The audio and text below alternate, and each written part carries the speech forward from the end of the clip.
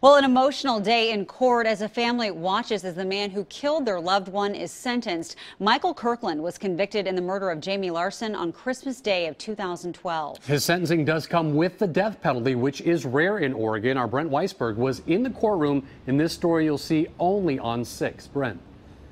Mike and Jenny, good afternoon to you. Because of this plea deal, the death penalty was taken off the table. Now Michael James Kirkland will spend the rest of his life in prison where he will die. And today in court, his family, or the family of Jaime Lyn Larson, described her as a remarkably talented young woman who had so much potential. She was a ray of sunshine.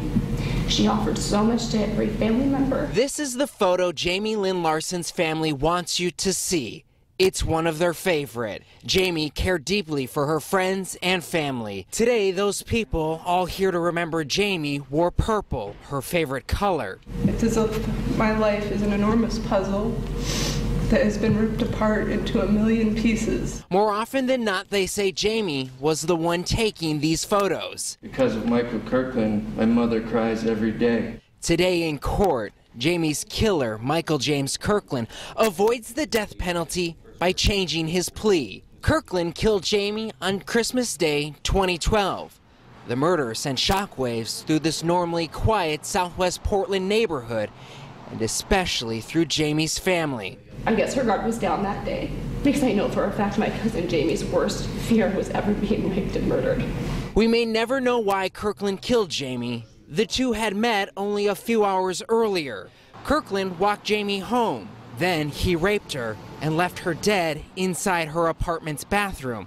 Court documents show Kirkland used a piece of clothing to strangle Jaime. The medical examiner tells me Jaime died of asphyxiation. I hate Michael Kirkland for what he's done to our family.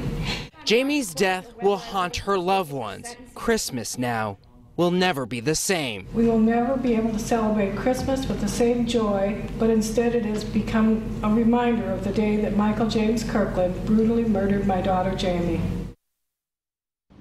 Well, Michael Kirkland was given a chance to speak today in court. He did not take that opportunity, though his defense attorney says that he does accept responsibility and he is remorseful. We have more information on Jaime's story on our website at KOIN.com.